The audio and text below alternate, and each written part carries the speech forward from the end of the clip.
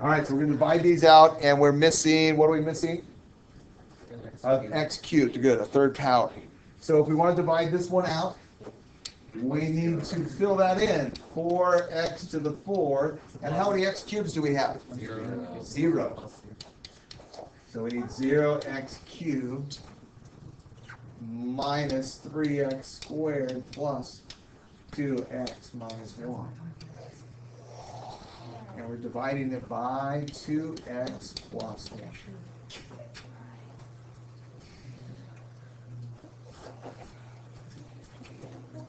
All right, go ahead and try it out. If you get a remainder, write it as a fraction. Okay.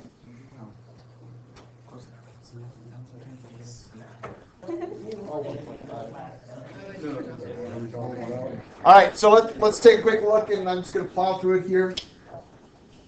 So hold on to your hats. What do we multiply 2x by to get 4x to the 4th? We need a 2x cubed. So 2x cubed times 2x gives us 4x to the 4th. 2x cubed times 1 gives us 2x cubed. Subtract.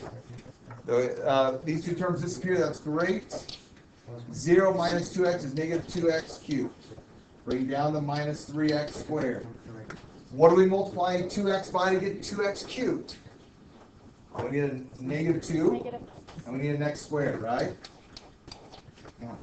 So negative x times 2x gives us negative 2x cubed.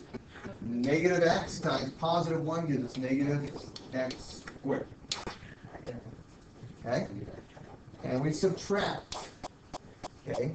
Really, we're subtracting this, guys. So this minus right here, this minus gets distributed. Okay? So keep that in mind.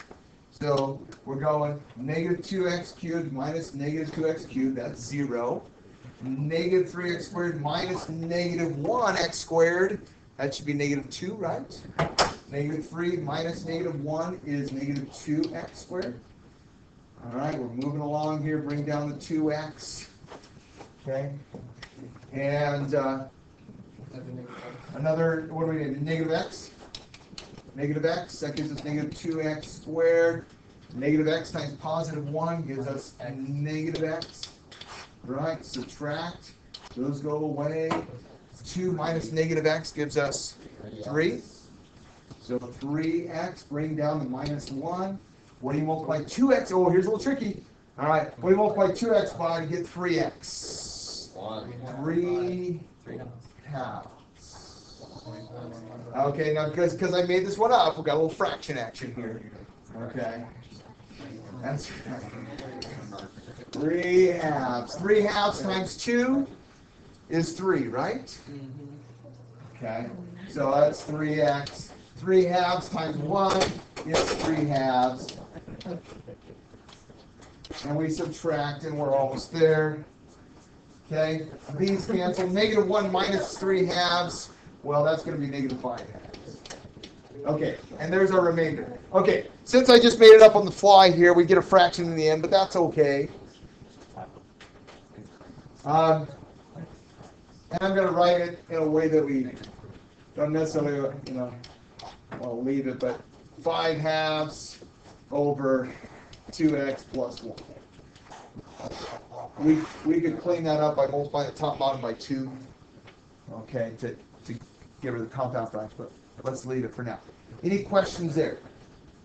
Whatever you get for the remainder, you drop it up there as a fraction. Okay? All right.